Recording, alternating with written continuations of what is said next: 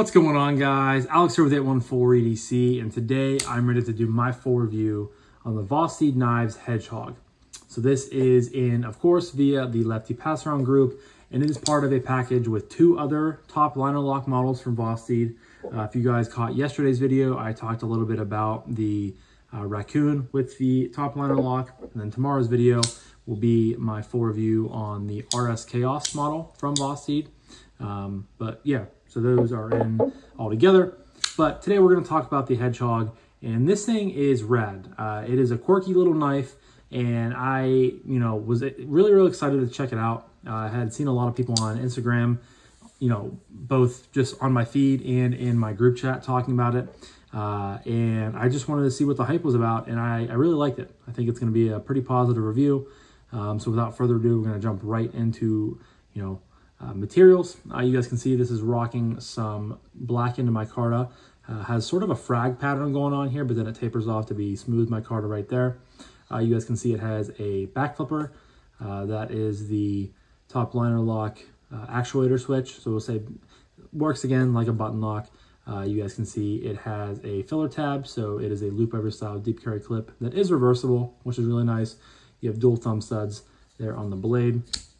You have a sheep's foot or Warncliffe style blade, nice fuller built into there. Vosteed comes down to a thin edge, has a really deep, or I guess you can say tumbled stone wash right there. S35 VN on the blade seal, really nice fuller, or choil. As far as milling or internal milling goes, there are two big pockets on both sides. It's pretty lightweight. And actually, I feel like it's a little bit tough to balance because I feel like the blade, like this end is definitely heavier than this end. So it's been a little bit kind of weird to get used to as you've been, fidgeting with it and stuff like that. But once you get used to it, it's a fidget monster. It works really well. So those are the materials. A couple of quick specs for you guys. Blade length is 2.99 inches. Overall length from tip to butt is 7.11 inches. Blade width is 1.3 inches. Blade thickness is 0.13 inches. It's a flat grind. They're calling this a modified sheep's foot, so we'll go with that. And then it comes in weighing 3.78 ounces, so it is sub 4 ounces, which is great because I feel like if you're getting more than 4 ounces on a knife this size, it might be a little heavy. Now there are 5 different variations of this knife, I believe. There's currently only two available on Vosteed's website, which I will leave a link to down below. This version is sold out, but the other versions that are currently available are the new aluminum version, which is just a black aluminum with a satin, looks like, and then the green micarta with a fully blacked out blade, blacked out hardware is also available. And then the other ones that are out of stock are a blue aluminum with a satin blade, a blue like Damascus, like a G10 Damascus, with looks like a satin blade, and then a orange aluminum with a blacked out blade and blacked out hardware are also out of stock. So again, I'll leave a link to it down below, to the whole collection where you guys are able to see, different models and things like that. But as far as materials are going, you guys already know, 5 out of 5 for the materials. Next up, we're going to talk about aesthetic. Now, like I said earlier, I think this is a quirky little knife. It's not like blowing me away with how this knife looks, but I definitely like it. I really like the blade. You have a little bit of a kind of a ramp up here. It's almost like a little bit of a harpoon up top. And of course, it drops off to the modified sheep's foot. But I have really grown to appreciate this aesthetically from, when I got it in and watching different people talk about it. I think it's a good looking knife. You pretty much have a straight line up here. Kind of gives like Strider vibes. If you were to like, kind of like, I can't do it with my hand. If you were to like cut it off from like here, it kind of gives you Strider vibes with how this handle is, at least it does to me. Or some of those custom PM2 or Para 3 scales that are Strider-like. But then it tapers off here. You get a nice natural restriction point, and you get a choil as well. So I'm going to say, I'm going to go 4.5. I don't think it's a 5 out of 5, knockout for me, but it's also very good, very, very again, quirky but simple lines, and I really, really like that. So next up, we're going to talk about action. Again, you get dual thumb studs, you get a fuller, and you get a back flipper, as well as the top liner lock. You guys can see thumb studs work really well. It has a nice detent to it. It doesn't, you know, from doing this, it doesn't feel like overly powerful, but it, you know, as you actuate it, it feels like it's very substantial. You guys can see reverse flick flying right out of there. Thumb flick also flying right out of there. You can slow roll it. Back flipper works really good. It's just, I mean, pretty much straight in line with the scale. So you just put your finger up there, pull down, works very, very well. You can, of course, middle finger flick with the fuller. You can thumb flick with the fuller, but it's a little bit more awkward. I definitely prefer just landing on that thumb stud and popping it out of there. But reverse flicking with the fuller works pretty well. You can do it lefty very, very easily as well. So all things considered, having, you know, 3 ways of deploying the knife, because we'll go thumb studs, fuller, 4 ways, 1, 2, 3, 4. 4 ways of deploying the knife. So you can do 1, 2, 3, 4, 5, 6, 7. So there are 7 ways to open this knife.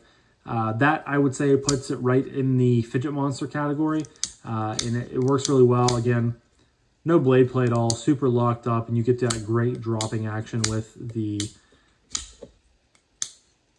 top liner lock, where it essentially works as a button lock. You just disengage it, and it drops right home.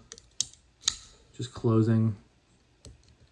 Works like a compression lock. It's closing the, basically like a reversed liner lock. So instead of having it down here, you're having it up here, and the button just acts like a compression lock, closes it, and that gives you that really beautiful drop shot action. So as far as action goes with the Hedgehog, we're back onto the 5 train. 5 out of 5 for me. Next up is acoustics.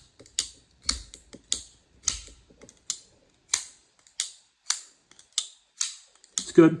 Not blowing me away by any means. I mean, it sounds like a lot of other micarta knives that I've handled. And that's, again, kind of the qualm with micarta, is when you're, you know, trying to pick up acoustics and you're kind of picky about that. It just kind of dulls it, you know, dampens the sound. But it's still very good. I would say it's above average. I was considering giving it a 3.5, but I guess it is above average. So we're going to go 4 out of 5 on the acoustics. Next up is ergos. The ergos in this knife are fantastic. The Hedgehog is an ergonomic monster, fits in the hand very, very well. In multiple ways. So choked back. I can still get all 4 fingers in this knife. I wouldn't say it's like the most comfortable grip in the world, because you are kind of, your pinky's just kind of hanging on for dear life back there. But overall, it's very, very comfortable micarta. That frag adds a little bit of texturing for grippage whenever you are holding it, especially back here when, you know, most of your finger pads are kind of landed right there. But everywhere else is nicely chamfered and rounded off, and the micarta is high quality. Of course, you know, your thumb lands right here on the sort of poon area. Nice little thumb ramp. Very, very comfortable. Then when you choke up, your middle finger goes here into the nice natural restriction point. Very, very comfortable. Rest of your fingers follow suit, and your pointer finger wraps around the choil. And to me, this is the best way to hold this knife, whether your thumb is right there on the ramp or you put it out here if you're going to be doing push cuts and you just need a little bit extra control through things like that. Very, very comfortable there. And that gets you up off of the pot clip even more, because it is a loop over style deep carry clip. So you're going to have a little bit of, you know, curvature right there, a little bit of, might not necessarily be sharp, but just kind of an annoying sort of edge if you have, you know, issues with that. You can feel the pot clip a little bit there, but then when you move off of it, it feels very, very good. And you guys can see it's out of the palm of my hand, so it's not, you know, causing that issue anymore. But very, very comfortable, locked in. You can do, you know, saber grip both ways. You can do hammer grip, or excuse me, that saber grip, hammer grip both ways. yeah, ergos are phenomenal, very, very comfortable. So I'm going to give it a 5 out of 5. Next up is carry. I stated earlier, this weighs 3.78 ounces, but honestly, it does not feel like it weighs that much. You know, in your pocket, drops down. You do have a flipper tab down here, but it is very, very minimalistic, and the jimping is, you know, not aggressive at all. So if you do go down past the Hedgehog to get change, chapstick, coins, I guess change and coins are the same thing, medicine, anything that you have floating underneath the knife in your pocket, you do have a small risk of when you pull your hand up out of there, you might, you know, catch this on something and pull it with you. So that's just something to be aware of. But I had no issues with it. I carried this in khakis quite a bit, and my bird dogs, and gym shorts a few times. And it carries well, you know what I mean? It's so small, basically almost disappears into my fist. It's very, very small, very compact, but yet so much is packed into it, which we'll talk about in my next category. Of course, a price point and, you know, what I recommend this knife, but carries really well. It's nice that it has an ambidextrous pot clip, so you can switch it lefty or righty, which is really, really nice for those lefties out there. So really no true complaints at all. I mean, it's so compact, it just kind of slides in there, and it is good to go until you need it. So again, no complaints at all with the carryability of this knife. I'm going to give it a 5 out of 5. Lastly is price point / value / would I recommend this knife. So the price point on the Vosteed Knives Hedgehog on the micarta versions are $129. The 3 aluminum versions are $139, so $10 more, which I think is very fair for aluminum scales versus micarta. I think $130 is, you know, a good price for this knife. You're getting S35VN, you're getting really nice micarta, loop over style dip carry clip, 7 ways of deploying the knife with the flipper, the thumb studs on both sides, the fuller on both sides, as well as the top liner lock right there. So I think $130, and you know, if you can find it on someone's site like White Mountain Knives, you can of course save 10%. Vosteed does a lot of sales when they're getting, you know, a lot of new inventory in and they kind of need to clear some of their old inventory. They do a lot of sales where you can get, you know, 20, 30, 40, 50% off, whatever it may be. So that's why I'm leaving a link to their website. But I think if you guys are a fan of how this knife looks, you're going to love it, because it really is a little fidget monster. Great ergonomics, you know, great cutting ability with that beautiful, very, very usable blade shape. You guys know I love any sort of Warncliffe / sheep's foot / modified sheep's foot blade shapes. And this is really, really good. Again, super comfortable. You know, you can just sit here and flick and fidget and drop and, you know, do everything to your heart's content with the Hedgehog, and it does it well. It really does. So basically it comes down to, if you are a fan of how this knife looks, you know, aesthetically, I think you're going to like it, and I can absolutely recommend it. It's a great Vosteed. You know, I think value is good. I'm not going to say it's, you know, the best out there, but I really have no issues with it. I'm going to give it a 4.5 with the value. I feel like maybe could have gotten a little bit closer to $100, but I'm not mad about it. It's just one of those where I don't think it's necessarily the best value. So, but yeah, let me count this up real quick for you guys.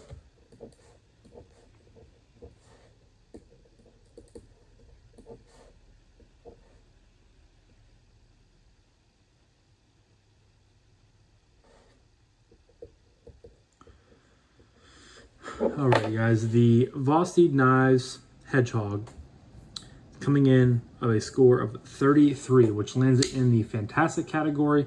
That is 1 point lower than the Vosteed Raccoon that I reviewed earlier this year in February. Let's see, it is tying the Vosteed Ankylo with 34. The Vosteed Dachshund is still my only perfect knife of the year, 35 out of 35. Any other 34s? The Vosteed Thornton was a 33.5.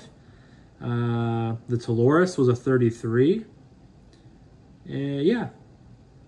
Any other ones that the Mini Nightshade was a, yeah, so it lands in the same category as the, what did I just say? The Taloris, the Thornton, the Ankylo, and the Raccoon.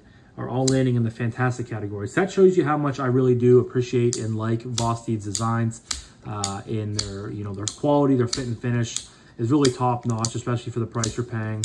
And the Hedgehog is a worthy addition to, Vosteed's lineup, and I definitely, grew to really like this knife, and I think the review shows it. So drop a comment down below. Did any of you guys pick up the Hedgehog when it first came out? Or you maybe wanting to pick one up soon? As always, I would love to hear what you guys have to say, but I'm going to wrap this up now. So this was my full review on the Vosteed Knives Hedgehog. Just a beautiful little monster, little fidget monster, just beast of a knife, guys. Really, really great knife. So, but I'm going to wrap this up now. So thank you guys again so much for watching. I greatly appreciate each and every single one of you guys. I hope you have a fantastic rest of your morning, evening, day, night, whenever you guys are watching this, and I'll talk to you all in the next one. Peace.